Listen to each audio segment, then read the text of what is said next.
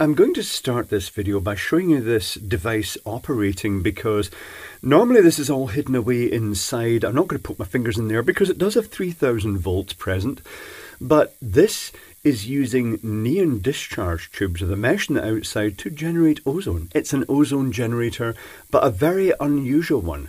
Okay, watch your eyes, it is about to get very bright. So here's the unit in bright light. These are the corona discharge generators, and I think you can still see the odd glimmer of neon. It's very, very stylish. But anyway, let me zoom out and show you the whole of the unit.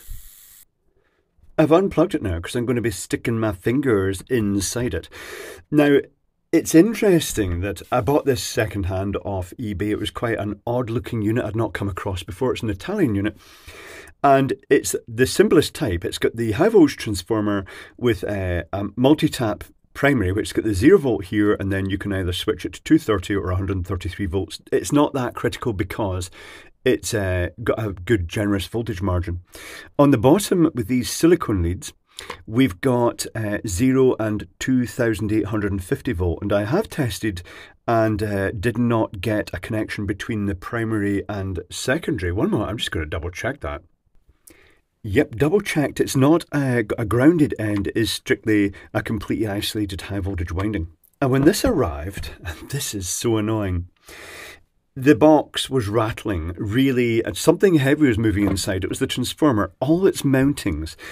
I would say they'd been smashed off, but every single nut was missing that holds this transformer on, and there were none in the box that it was shipped in. So the seller must have sent this knowing that there was something heavy rattling around inside. They probably didn't know what was inside, but I'm very glad that it's come through postage without smashing these tubes because these are quite a special bit.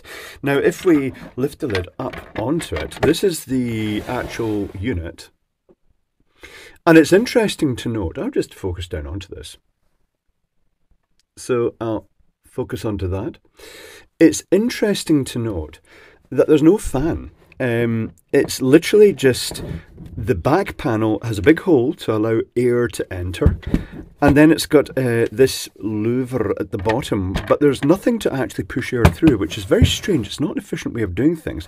I mean, it does create a level of ozone in the room, but a fan to actually push air in would have actually been beneficial here, because it's not like there's even hot air is going to cause convection currents. It's very strange way of doing this, a very inefficient way of doing this, particularly with these small slots. They have gone all in. Well, let me get the power analysis equipment up here.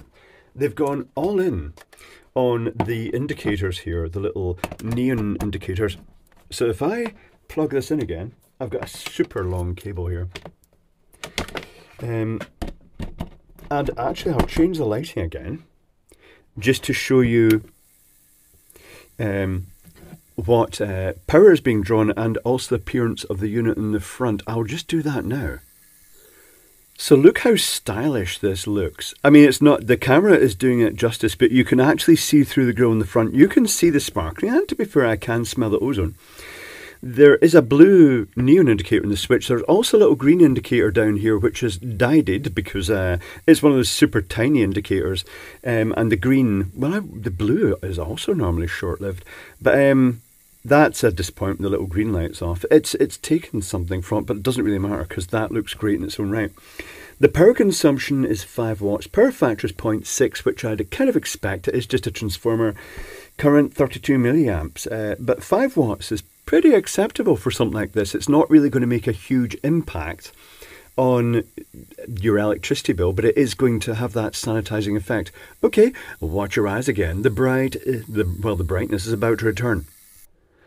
So looking at this closer, I have to say that it's very much up to what I expect from Italian designs. Very stylish, but the manufacturing quality is not the best. However, it's quite an interesting construction. The way the transformer's mounted down with these chowed out holes, I don't know if they've maybe had the plate pre-drilled and then they've used a different transformer, but it's just nothing quite is right, and that's why the plastic has broken in the handling before it even got shipped to me. This construction, though, is very interesting. They've got one terminal coming to a bit of heat shrink and going to either end of these tubes, which look as though they're custom made. Now, if I open one of these clips, these brackets, am I going to be able to just open it? I think I'm going to have to use a screwdriver to prise this open. But these clips are the type that just basically unlatch like that to release the tube. I'm going to have to release both tubes. Watch me break it. Ugh. Here is one of the tubes. So the stainless steel mesh comes off, and inside is, that is really interesting. This looks very custom. So they have the pinch seal down here. Let's get a bit closer to this.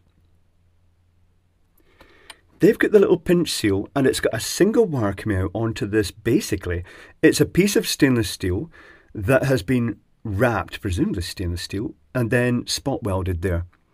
And what's holding it in place here is just the fact this is conical. It's going in to a modest depth to actually hold that in position. This is very strange. I've never seen one like this before. And for extra dielectric separation, they've clearly wrapped a bit of tape around it and filled it with resin, because you can see the sort of seam of where the tape was wrapped around it, or whatever sleeve they used. And the mounting for these and connections is also odd, because the other connection, these are just standard clip down clips. And they have, for one connection, they've just trapped the other end of the wire against the exterior mesh, because this, is this spot weld as well? Or is this loose? It's loose. It's just basically a piece of stainless steel mesh that has been wrapped around a mandrel and then just shoved over that and then clipped in. And the way they've made the connection is interesting, because this wire is just pinned against the mesh, and then they've got literally, they've had a little loop of wire down here that is touching against that, and it just bridges these two. They've put a loop of wire around and twisted it, so when you put the second tube in, like this, all that happens is that it just pinches against that wire. I mean, there's not much current involved in this. It's super low current. I would say the copper losses and the iron losses in the transformer are higher than the actual energy required to generate the ozone. But this is it. That's the whole construction. Just clip this down and that's it in. Very neat. Here's a little dead green indicator. It's got a resistor here, and then it's got the indicator with a tiny, is that like, oh, you know what? I see why it's not working. I think the broken glass inside that is the clue as to why that's not working. Somehow the neon has smashed in here. Wow. This thing has been thrown from a great height probably, but that's okay, because it has survived. The tubes have survived. That's the main thing for me. Rightio, okay, now we're going to the theory. If you've seen all my videos about ozone before, you'll know about the corona discharge on the surface here and how it breaks oxygen apart. But if you still want to watch, let's take a look at the theory. Begin the theory. So here is the incoming supply to the transformer, so that could be 120 volt or it could be 240 volt. You can choose that tap to select 0 volt. 240, and that's the 121 there, and that is coupled across to a very high number of turns to give 3 kV out roughly. That goes out to an electrode. Normally a dielectric barrier involves a insulating layer. Imagine this is a piece of glass, so we'll put little hatch patterns across it like glass, and then there's an electrode on both sides. And because the high voltage is applied across that, it wants to spark across, but it can't because there's that insulator between. So what happens is you get capacitive coupling between these two plates, and you end up with lots and lots of tiny little sparks. Well, let's make them more appropriate colour. I would do purple, but pink is probably the closest we're going to get to a nice bright colour, and it manifests itself as a purple glow. If that wasn't filled with neon, if it was just the metal plate inside, that would have been a lovely purple glow over that. But instead, it was swamped out by the orange, because what they've done here is, instead of having basically a metal plate on one side of this, they've coupled it through neon gas. So that's those little tendrils of light that you saw dancing around inside were through the neon. And they were just basically mating capacitively to the inside of the tube. And then the mesh on the outside, that's the stainless steel mesh here. I'll just draw it as lots of zigzaggy bits because it is a mesh. That's the bit on the outside, and it's the area between the glass tube and the mesh that you get that corona discharge. As molecules of oxygen, that's O2, so there's the two atoms creating a molecule, O2. As they pass through it, they get broken apart into individual atoms of oxygen, and some of them combine as an unstable triplet of oxygen, which is O3, which is ozone, and it's a very strong oxidizer. It stinks of bleachiness. It's a very distinctive smell. That's how it gets its name, ozone, from a Greek word, I think, to smell. It's a very strong smelling gas. But it also creates loads of other things, like it splits everything apart. You'll get OH and you'll get nitrous oxide, NO. Is that one or two? I'm not really sure. But you end up with a whole chemistry, because what happens in this corona discharge is it's splitting molecules apart into their separate atoms in the air. But the ones that combine as O3 are the most notable for the smell, and when they go out into a room they have a strong sterilizing effect, and they also destroy organic odor components in the air, and they kill viruses, they kill bacteria, mold, everything gets damaged. But the level of ozone, it's not something that's safe to breathe. There is a basic rule: if you can smell ozone, there's too much. It's not something you should be breathing in a lot.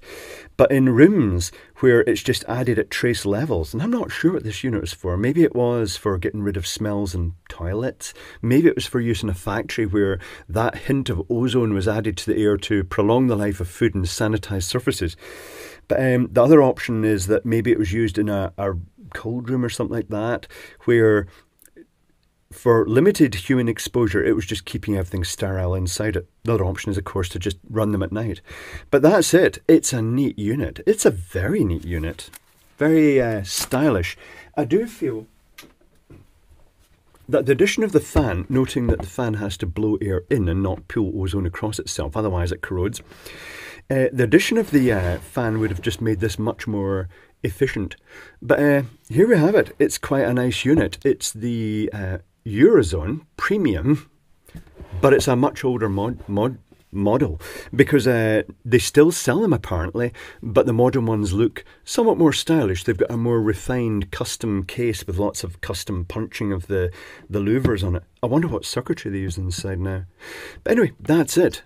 The inside of the Eurozone Premium O3 ozone generator. It's very interesting.